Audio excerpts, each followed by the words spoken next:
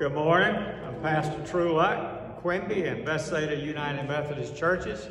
We're coming to you now from Quinby, where the service is already underway. We appreciate you tuning in. My message this morning, maybe one of the most important ones I've preached, especially in a long time. The name of it is "That Name is Above It." The name that is above every name, and of course that name is Jesus.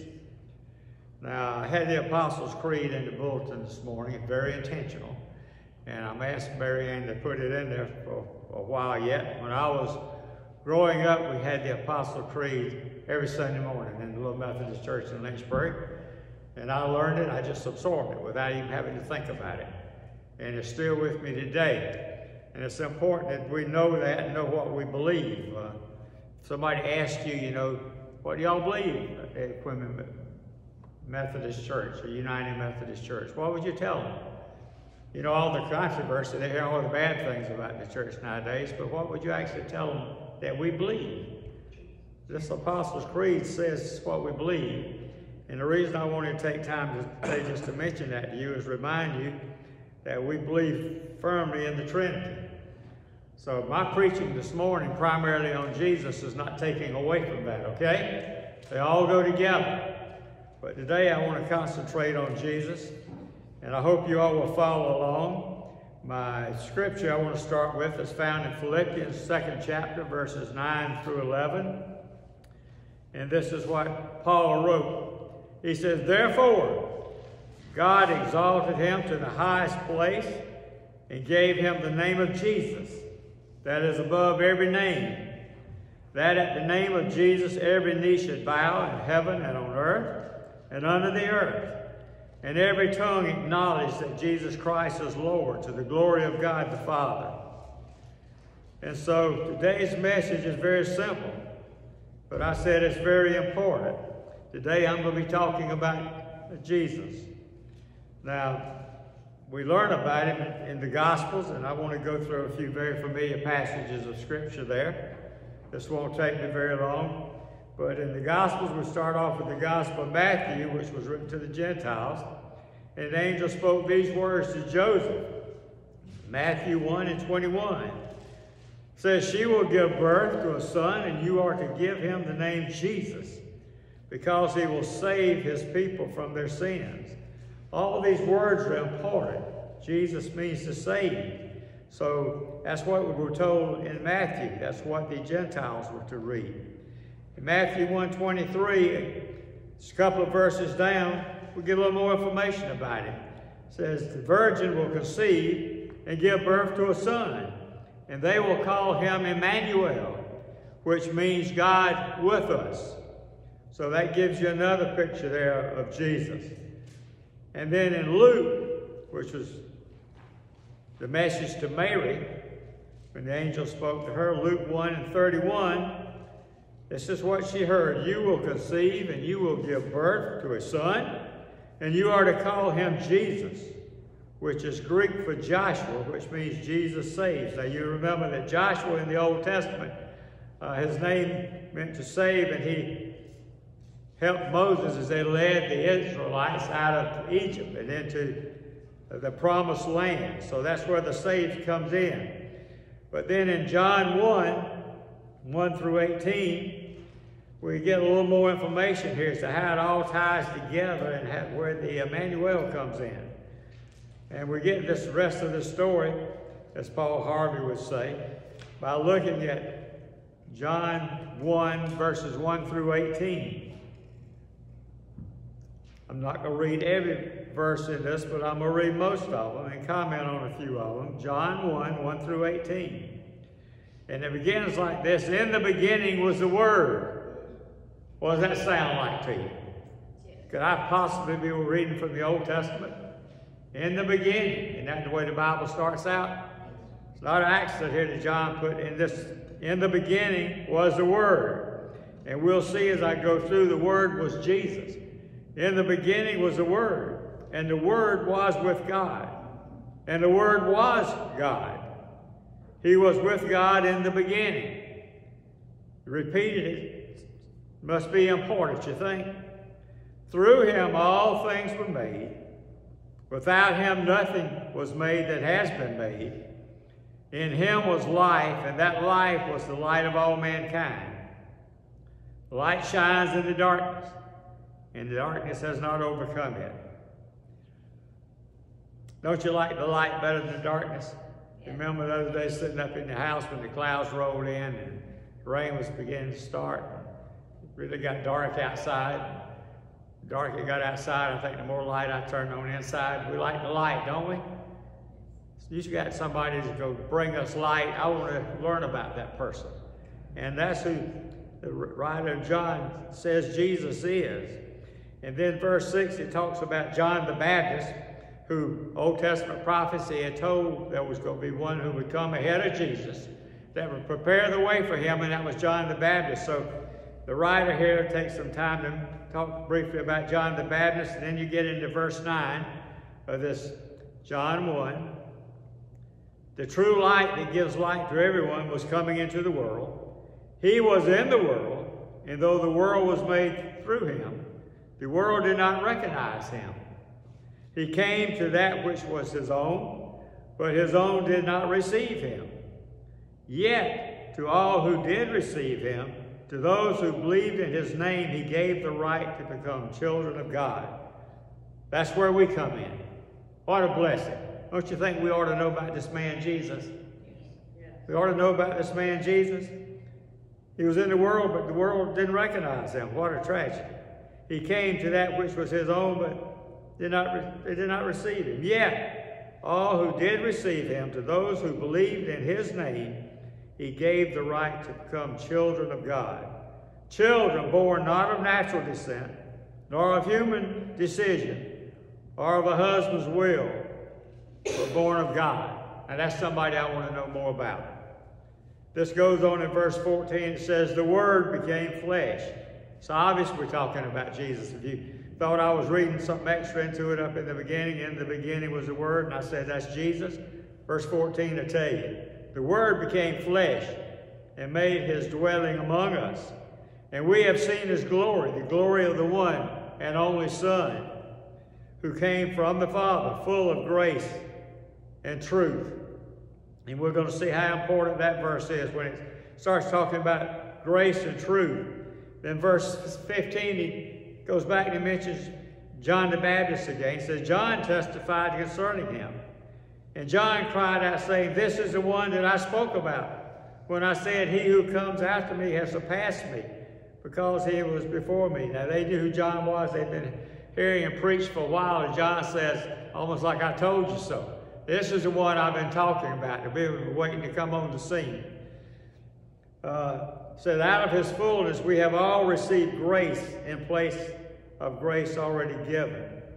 For the law was given for Moses. Now they would have known all about the law. Moses gave the law, the 10 Commandments. And we know that the law was given. If we had to get in heaven based on the law, not one of us would make it. Not one of us would make it. So here he writes, he says that, the law was given through Moses. But grace and truth came through Jesus Christ. Grace and truth came through Jesus Christ. No one has ever seen God but the one and only Son, who is himself God. Remember, we talked about the word Emmanuel, God with us. Here he says, the one and only Son, who is himself God, and is in closest relationship with the Father, has known him. What's the most familiar passage of Scripture that goes along with that? Remember John 3:16, what it says? God so loved the world that he gave his only Son, that whosoever believeth in him shall not perish, but have everlasting life. It's talking about Jesus. Came from the Father. He's God's Son. Now, if I wanted to take time and preach on all the different names of Jesus, we couldn't get through it in a year. But I'm going to share a few of them with you. And the reason for that, because the names tells us more about him. It tells us more about his character, who he is, and why he came. The first one, obviously, is Jesus, which means Jesus saves. Next one is God with us. That's Emmanuel. I've already mentioned that to you. Then we get to the Messiah. That's a very common one here. The record of genealogy of Jesus, the Messiah, the son of David, the son of Abraham. And Scripture says here in John 1:40, Andrew, Simon Peter's brother, was one of the two who heard John and followed him. He first found his own brother Simon and told him, "We have found the Messiah," which means the anointed one. And he brought Simon to Jesus. Later, the woman said, "I know that the Messiah is coming, who is called Christ." And then Christ gives us a name. Read about, "You are the Christ, the Son of the living God." That was Peter's quote. And it goes on, and then the one that I probably like, one of the best, "The way, the truth, and the life." Who called him that? Who said he was the way, the truth, and the life? Say it louder, honey. Jesus. Jesus said that about himself. Must be true. You remember that? "I am the way, I am the truth, and I am the life. No one comes to the Father except through me." Folks, if we want to get to heaven, we might ought to know this man, Jesus. That's about as clear as it gets. "I am the way, I am the truth, and the life. There is no other way." No, you're not going to get there any other way. He said that to his disciples, and he's saying that to us, John 14:6. "No one comes to the Father except through me." So he is the way, the only way. Another word that we use for him is Savior. Savior. It says, "For today in the city of David there has been born for you a Savior, who is Christ the Lord." That's Luke 2:11. David has been born for you a Savior, who is Christ the Lord. Folks, we need a Savior. We have no other way to get in, do we? Have no other way to get in. It's referred to as the only begotten Son, the Lord, which meant teacher, wonderful, Counselor, mighty God, eternal Father, Prince of Peace. That's the Old Testament scripture, Isaiah 9:6. "For a child will be born for us, a son will be given to us, and the government will be on his shoulders. He will be named Wonderful, Counselor, Mighty God, Eternal Father, and Prince of Peace." That's Isaiah 9:6. They knew about him long before he came on the scene. It's called a mediator. The light of the world, John 8. "I am the light of the world. Anyone who follows me will never walk in darkness, but will have the light of life." That's what Jesus said about himself also. You don't have to take somebody else's word for it. That's who he is. And then I like this next one. You remember when Moses was going into Egypt to talk with Pharaoh, and he says, "Who am I supposed to tell the Pharaoh has sent me?" And God just simply tell him, "I am." Just tell him, "I am." And Jesus said these words in John 8, "I assure you, before Abraham was, I am." Jesus also called himself the I am. That's as complicated as it ought to get, isn't it? I am. He said, "I am has sent me," and now here Jesus shows up on the scene, "I am." So then we call him he's the good shepherd. And the list goes on and on and on. We have these words in John 10:9. And these are Jesus' words also. He says, "I am the door. If anyone enters through me, he will be saved and will go in and out and find pasture. The thief comes only to steal and to kill and destroy. I came that they may have life and have it abundantly. I am the good shepherd. The good shepherd lays down his life for his sheep." Aren't you glad he was willing to do that? Amen. We're the sheep. He's the good shepherd. He was willing to lay down his life for us. They're more. He's been called faithful. He's the bread of life, the Alpha and Omega, which is the beginning of the end, comes at the end of the Bible in Revelation. But he has all these names, and each one of us just tells him a little bit more about him. A little bit more about him. But I'm afraid we don't take time sometimes to give as much thought as we should to Jesus. If we call ourselves Christians and we're the church, What more do we have to talk about? Who more do we have to talk about than Jesus, the Son of God? If we can't talk about him, if we can't make it about him, what are we doing? Really, what are we doing? There's a song that I like, and some of you think I have us sing it too often. So sit back, because you're going to hear it again. I don't think you really listen to the words of it. Anybody want to guess what it is? Victory in Jesus. I'm going to read it this time. I started to sing, but I don't want to sing it. I want you to listen to the words of this song, what we say, are actually saying when we sing it. We get all wrapped up in the music. Me too sometimes. But listen to what this song says. I heard an old story, how a Savior came from glory, how he gave his life on Calvary to save a wretch like me. I heard about his groaning, of his precious blood's atoning. Then I repented of my sins and won the what? The victory. He paid the price so I would get the victory.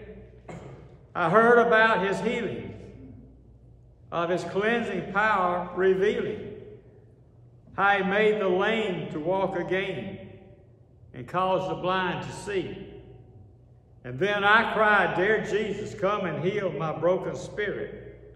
And somehow Jesus came and brought to me the victory. Third verse, I heard about, I like this one. I heard about a mansion. Don't you like mansions? I heard about a mansion that he has built for me in glory. And I heard about the streets of gold beyond the crystal sea. About the angels singing in the old redemption story. And some sweet day I'll sing up there the song of victory. And then the chorus of it is, oh, victory in Jesus, my Savior forever. He sought me and he bought me. Have you ever thought about what he says there? Huh? He sought me. I should have been seeking him, and he sought me. For what purpose? So he could die in my place. He sought me, and he bought me with his redeeming blood. He loved me ere I knew him, before I knew him, and all my love is due him. He plunged me to victory beneath the cleansing flood. So yes, that's victory in Jesus. And we need to spend more time talking about Jesus. There's a song, and I'm not going to sing this one either, but we all know it. There's something about that name. It's a Gaither song. And I've used this once before, a long time ago. There's a monologue that goes with that Gloria wrote, and she quotes it. And I can't do it like Gloria Gaither does. I'd encourage you to go home and find it online and listen to her do this, because it's worth your time. But this is what she says. This could be any of us. Jesus, the mere mention of his name, can calm the storm, heal the broken, raise the dead. At the name of Jesus, I've seen hardened men melted, derelicts transformed. The lights of hope are put in the eyes of a hopeless child. At the name of Jesus, hatred and bitterness turn to love and forgiveness. Arguments cease. I've heard a mother softly breathe his name at the bedside of a child delirious from fever. And I've watched that little body be quiet, fevered brow cool. I've sat at the bedside of a dying saint, her body racked with pain, who in those final fleeting seconds summoned her last ounce of ebbing strength just to whisper her sweetest name, Jesus, Jesus. Emperors have tried to destroy it. Philosophers have tried to stamp it out. Tyrants have tried to wash it from the face of the earth with the very blood of those who claimed it. Yet it will stand. And there shall be that final day when every voice that has ever uttered a sound, every voice of Adam's race shall raise in one mighty chorus to proclaim the name of Jesus. For that day, every knee shall bow and every tongue shall confess that Jesus Christ is truly Lord. Ah, so you see, it's not mere chance that caused the angel one night long ago to say to a virgin maiden, his name shall be called Jesus. The question for us today is, do you know Jesus? That's the question. I've got some more of them. How about this one? Do you love him? Say you know him. Do you love him? Does he have a special place in your heart? Not just something when you talk about, but does he have a special place in your heart? In other words, is he part of you? Does he come first in your life?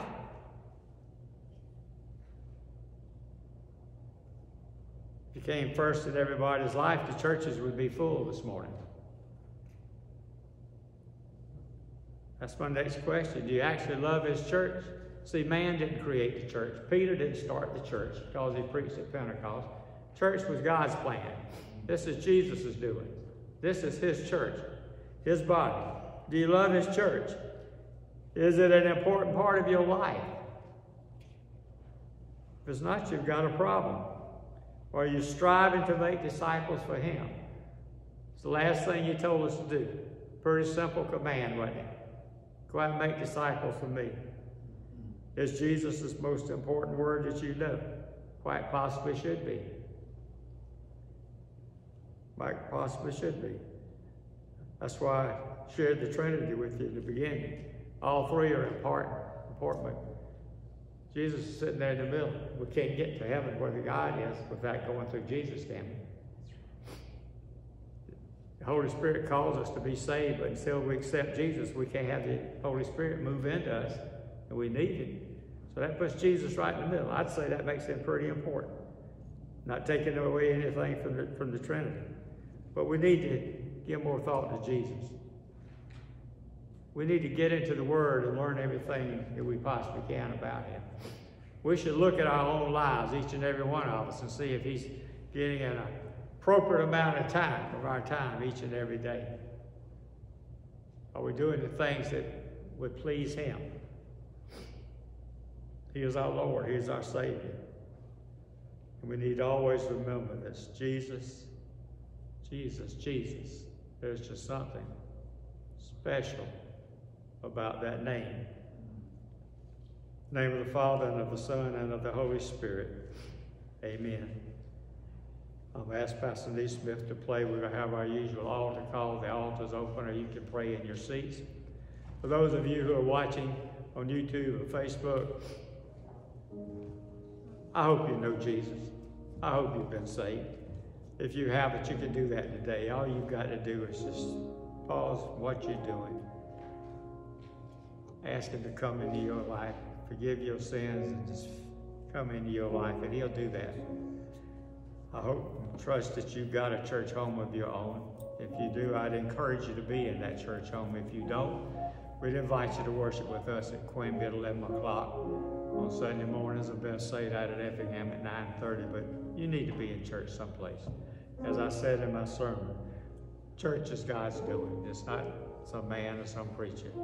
This is what God created for us because he knew we would need to come together to draw strength from each other and have a place to worship him. So, until next time, may God richly bless you. Amen.